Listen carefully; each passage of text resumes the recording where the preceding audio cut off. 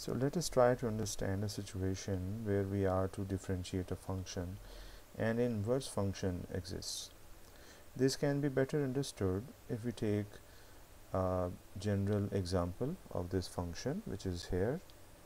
This is a simple function that tells that x is determining y. Now if I try to calculate the reciprocal of this function, I will get this, which is self-evident that now x is still kept there and the function symbol is shifted to the other side, and to make it very easy, I'm trying to write it in this way, where it is being now divided whereas it was being multiplied on the other side. However, it is not the best thing to do because it is not the exact equation that we are dealing with. It is just to make it understandable.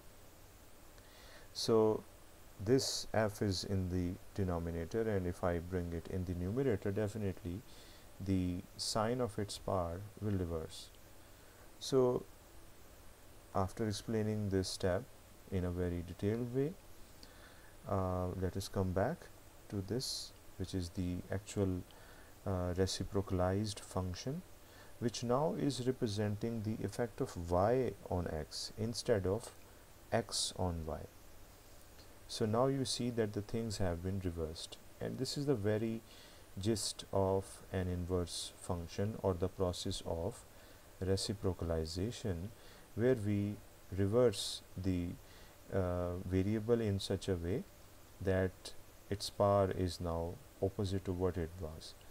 But the effect on the function is that the relationship is now reversed in terms of the nature of variable, that is, the dependent variable now has become the independent variable and vice versa. So this is the formation of the inverse function. Let us go ahead and see what else we have. This is definitely the same thing written in certain terms, that is, x is now an inverse function of y. This is how we read it, because inverse is there, so we have to mention it here.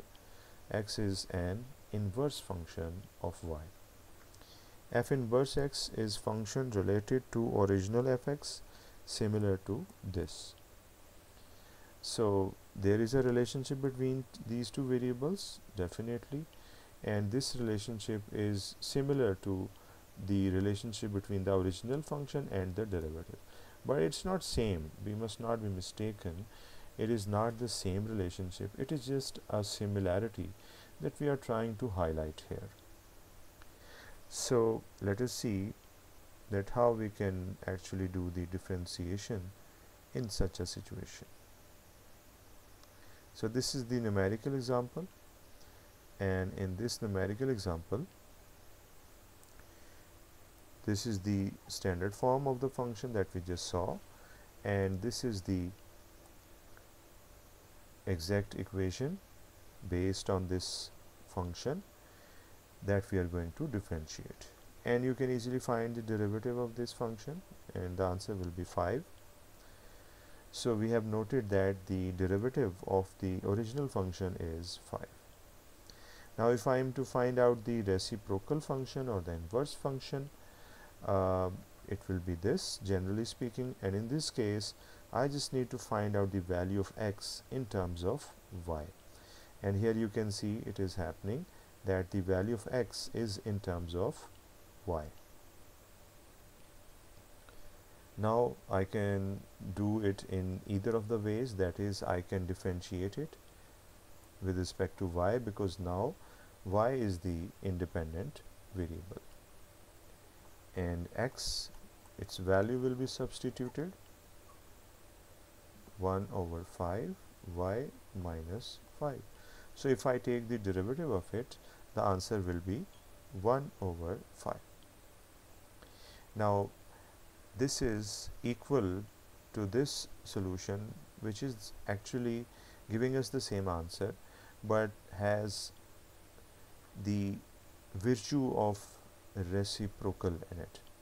As we know that we are to find this derivative and it should be the reciprocal of the derivative of the original function. Here you can see this is the derivative of the original function, and overall term is the reciprocal of it. Just like this is the original function and this is the reciprocal of it. So we are going to put the value of dy over dx here. As you can see, I have done this, and if I do this, the answer will be this, which is equal to this answer. So there are two ways in which we can find the answer. The first way is to take the derivative and solve it thoroughly, and the second way is to use the virtue of a reciprocal function. The answer should be the same. However, not all of the functions are this docile. Sometimes they give us complications, and let us see how we can deal with such functions.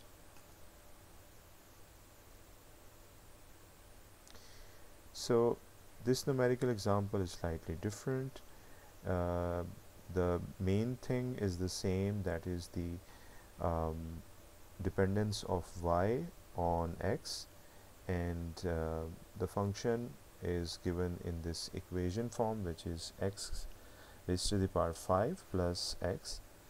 Now if I am to find the inverse function of it, then finding it will be a difficult thing, because it's difficult to extract x in terms of y here. So this is not looking like to be an easy thing, because it doesn't seem possible. Therefore, what we are trying to do here is to use this virtue and not to follow the whole process of finding the derivative right from the beginning by finding the inverse function. So the virtue is being used here, the virtue of the reciprocal of any function. It is given. So this is the derivative of the original function. If I put it in the denominator of this formula, which is the derivative of the reciprocal, this is the derivative of reciprocal function.